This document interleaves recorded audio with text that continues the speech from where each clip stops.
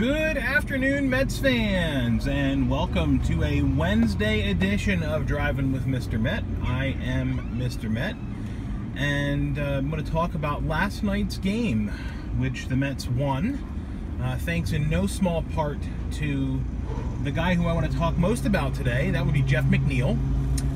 But I also want to talk a little bit about Steven Matz, who I was very critical of last night, and I feel bad about it. So I want to talk about that today.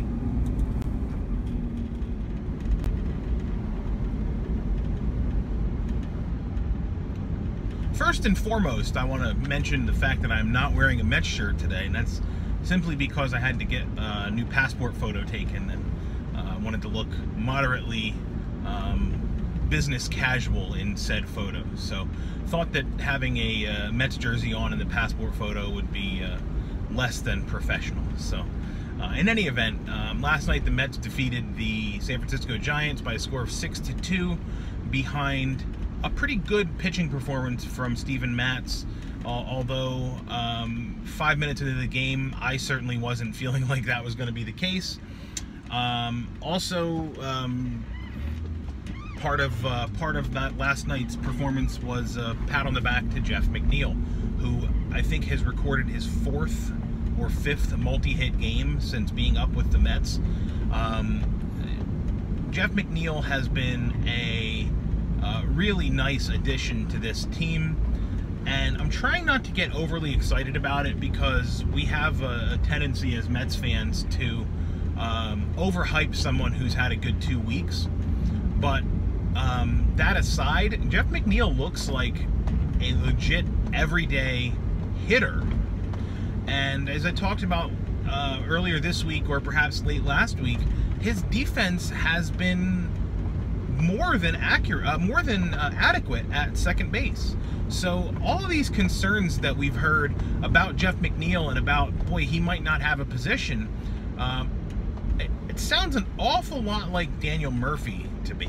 And I think the big difference between McNeil and Murphy is that McNeil is already showing that he's going to be a decent defender, which, despite myself being a huge Murphy fan, I was never a big Murph's good on defense guy. I sort of always was an apologist for that and sort of said, you know, Murph's bat makes up for his lack of range and his lack of defense. And that was certainly true, but how nice will it be if Jeff McNeil turns out to be a guy who can be relied upon every day to play second base, to play adequate defense, and to provide the kind of contact hitting this Mets team has been desperately lacking since Daniel Murphy left after the 2015 season. That would be an absolute godsend going into 2019 and looking at what the next few years are going to look like. Looking at trying to fill holes without looking to find a guy who can do the things right now that looks like McNeil can do with the bat I'm talking about. So it was McNeil who put the Mets in front for good last night with a big clutch single to drive in what was at the time the go-ahead run. Of course, a couple batters later, Michael Conforto hit a home run to put the game out of reach. But before Conforto's home run, McNeil was the guy who deserved the kudos, and I'm happy to give them to him. Before McNeil, however, gets the kudos, I have to take back my negative comments about Steven Matz that I made last night. I was very negative after Matz walked the leadoff batter and subsequently gave up a 2-run home run. And it turned out those were the only real blemishes on Matz's night. He was pretty good last night. He pitched 5 innings, threw the most pitches he's thrown in a little bit over a month. That was because of his time on the disabled list. But I was really critical, and I have been really critical of Matz. And I had a good exchange on Twitter last night with a couple of folks talking about Matz and how pissed off I was about, you know, the first 5 minutes of the game.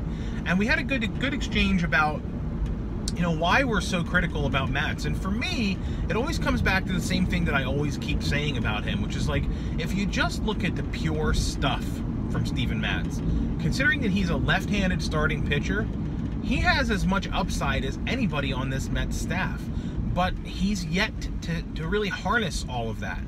He's good in stretches, you know, the ups and downs, like I talked about yesterday.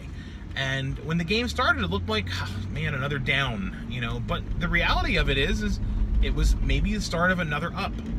He had other than that first inning blip, Matz pitched a pretty good game, and I have to take back my negative criticisms of him following that the first two batters. I'm talking about Matz as, you know, this has-been and guy that we can't rely on, and the more I keep talking about him that way, the more I realize that, boy, this sounds an awful lot like the way I used to talk about Zach Wheeler. And now I'm talking about Zach Wheeler as an absolute stabilizing guy in the rotation that we can count on every fifth day. And by all accounts, Matz was a late bloomer. I mean, Wheeler rather, was a late bloomer. He has really come into his own this season.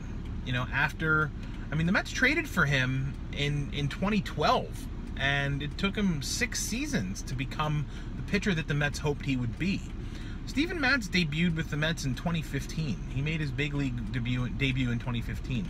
And a lot like Zach Wheeler, his first couple of seasons have been sprinkled with some promise, some not so great stuff, and a lot of injuries. And, you know, maybe the injuries are the reason that Steven Matz has never been able to really harness his abilities.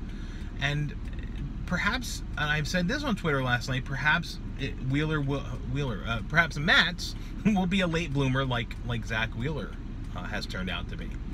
And again, how good would that be if in a year or so Steven Matz is able to collect himself, become the pitcher that we all think he can be, and really become that fourth reliable starting pitcher. A lot of what's happening with Matz might also tie into something that Mickey Callaway has said about Jason Vargas this year.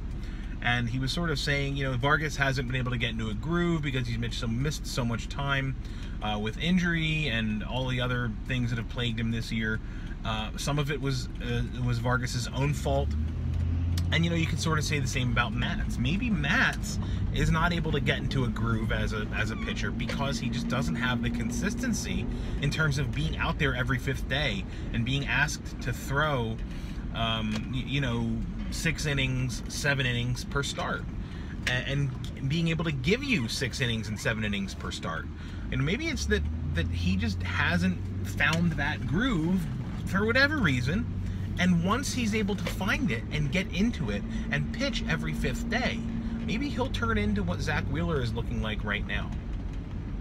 Am I pipe dreaming on this? Probably. Am I being overly optimistic? Most likely. But boy, it's a good thing to think about. It's a good thing to think about these guys being the pitchers that we all thought they could be. Speaking of pitchers who we all thought they could be, the guy that I'm really concerned about is pitching tonight. It is Noah Syndergaard. I want to see Noah Syndergaard get back to being the dominant Noah Syndergaard that he was in 2016.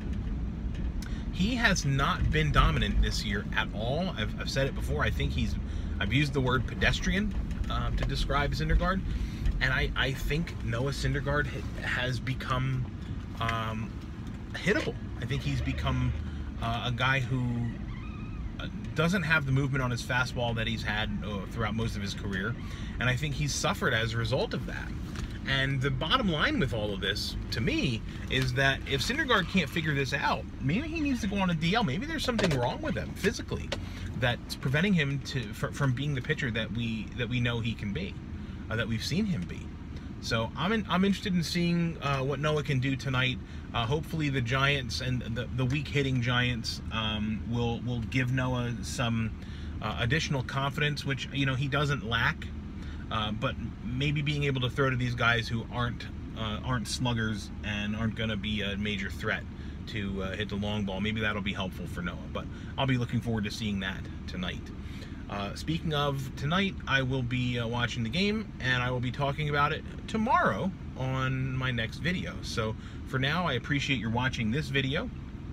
Follow me on Twitter if you're not already doing so, at Mr_Met. And as always, let's go Mets.